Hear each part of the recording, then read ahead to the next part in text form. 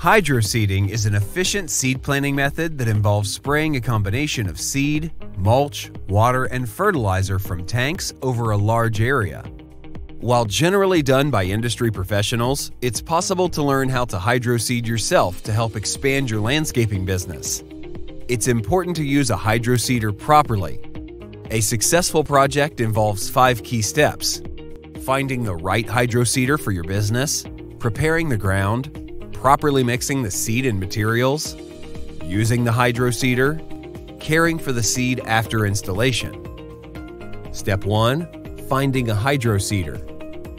There are quite a few options when it comes to the size and type of hydroseeders available. We offer several different machines that are capable of handling everything from addressing patchiness or brown spots in an existing lawn to seeding medium or large-sized residential or commercial properties. It is important to consider the type of project you'll be working on when deciding which hydroseeder is right for you. Know what kind of seed mix will work for your area and project. Suppliers can generally provide direction, but it helps to do your research. Step 2. Preparation. Ground preparation is incredibly important because it's ultimately responsible for how well your lawn takes root. To achieve the best results, it's crucial that the ground be level and smooth with loose soil that's free of debris such as rocks, sticks, or weeds. Raking where possible provides the best environment for seeds to establish. Don't rush this process. Unprepared ground will lead to inferior results. Step 3. Mixing. The best hydroseed mixture or slurry includes seed, water, mulch, tackifiers, and fertilizer. Herbicides or additives can be included as needed. Mixing the hydroseed is crucial. Read product instructions and ask for information when purchasing.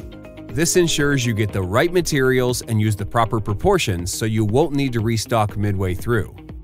Jet agitation systems are very easy to use because there are minimal moving parts or controls to contend with.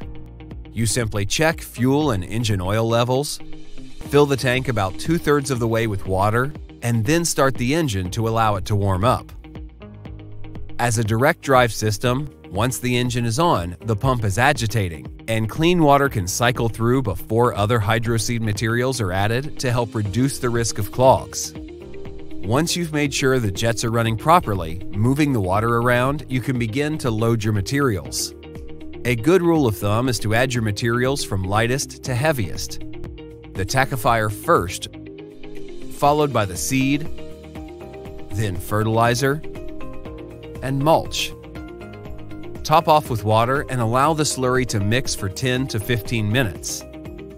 The slurry should be uniform, without large clumps. You are now ready to spray. Step 4. Applying hydroseed. One of the keys to a great-looking hydroseeded lawn is even application. Reliably successful results can be achieved, provided the mix is correct and the seed is properly cared for after application. For best results, overlap spray patterns to have nice, even coverage. Step 5. Caring for hydroseed after installation. What happens directly after hydroseed is applied can make or break the success of any lawn project.